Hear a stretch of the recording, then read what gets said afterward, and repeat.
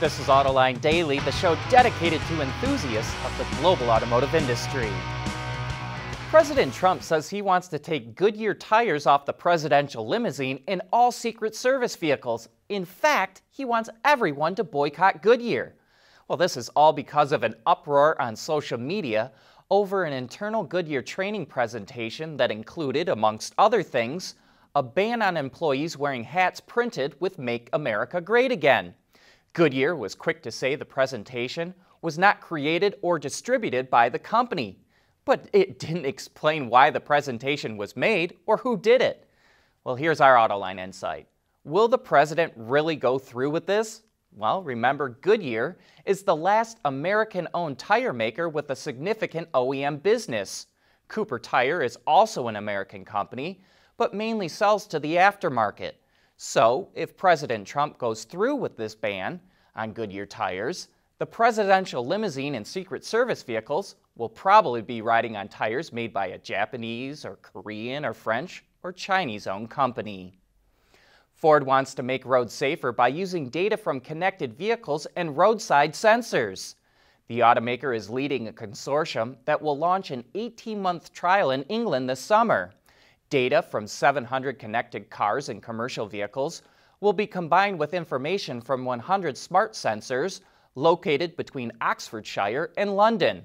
Driving patterns, such as brake and gas pedal usage, as well as steering wheel angles, will be recorded from the vehicles, while the sensors will detect near misses on the road and analyze movement patterns of pedestrians and cyclists. The goal will be to develop a digital tool that can predict accident hotspots and then provide that tool to cities so they can make changes to improve safety.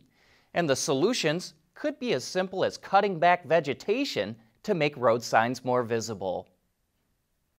The world is changing at an ever-increasing pace. No matter what the mode of transportation, there is always the need for an efficient propulsion system. And that's exactly what BorgWarner has been doing since the earliest days of the automotive industry. We want to know what drives your testing. OTA, Connected Car, Diagnostics, Remote Testing, Intrepid Control Systems is here to help you work from anywhere. Intrepid Control Systems, driven by your data.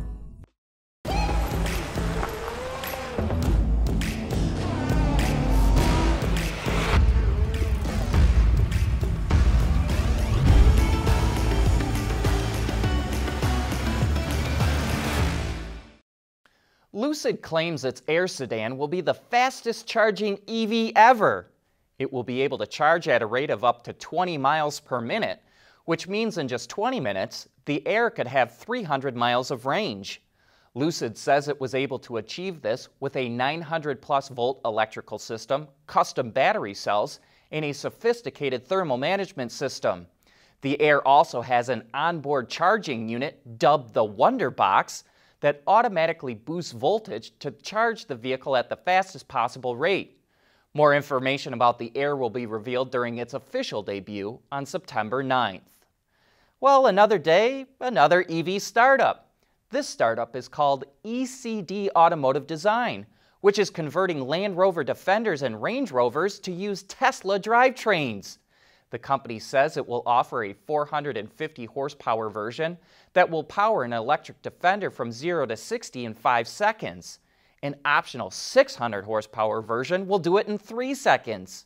And they call the electric Defender an E-Lander.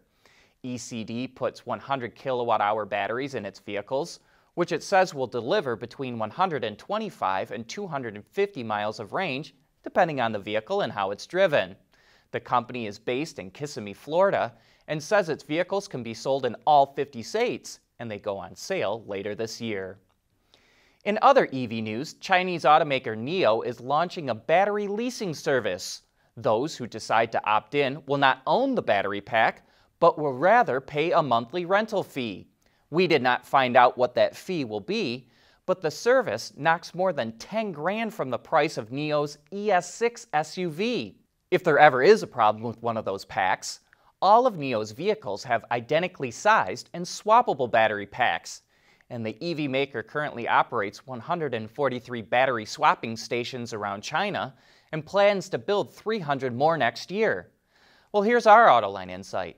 NIO should be able to get more people to consider an EV with this service, but it also puts the automaker at a competitive disadvantage because it wouldn't be able to adopt new technologies, like CATL, integrating cells right into the frame of a vehicle. The London Electric Vehicle Company, or LEVC for short, which builds the iconic London black cabs, is expanding its business. Its TX electric taxi, which is already available in Europe, will be introduced in Japan, the Middle East, Australia, and New Zealand. It also wants to build up a sales and service network throughout Europe, and it currently exports 10% of its vehicles, but wants to boost that to 60% by 2022. LEVC is also launching a second vehicle, an electric van called the VN5. It has a range of 480 kilometers, or about 300 miles, and it only takes 30 minutes to fully charge. LEVC is owned by Chinese automaker Geely, or which we recently found out is pronounced Geely. Autoline Daily is brought to you by Bridgestone Tires, your journey, our passion. Intrepid Control Systems, over-the-air engineering, boost your game. And by Borg Warner, propulsion solutions that support a clean, energy-efficient world. A new autonomous shuttle service just launched in the city of Detroit to help people get to and from hospital appointments. While it's not open to the public and is only available to residents in 2 communities in the city, it's a complimentary service. It's available to senior citizens, the disabled, and those who don't own or can't afford a vehicle. The shuttle travels along a 1.3-mile pre-programmed route with a safety operator on board. A number of partners are involved, but the main ones are self-driving company Navia, which operates the shuttle, and the state of Michigan. The service recently kicked off and will run until mid-October. There are all kinds of filters in your car that need to be changed as part of its regular maintenance. But did you know that fuel cells need fuel filters too? That's why the supplier Mahle developed 2 different fuel filter sizes for hydrogen-powered vehicles. While fuel cells are still in their infancy for commercial applications, Mahle says it's putting these filters on the shelf so that automakers can have ready access to them as they bring fuel cells to the market. The filters prevent ammonia, unwanted hydrocarbons, sulfur dioxide, hydrogen sulfide, and nitrogen oxides from reaching the cell. That makes the fuel cell more efficient and last longer. Say, want to learn more about that powerful Ram TRX?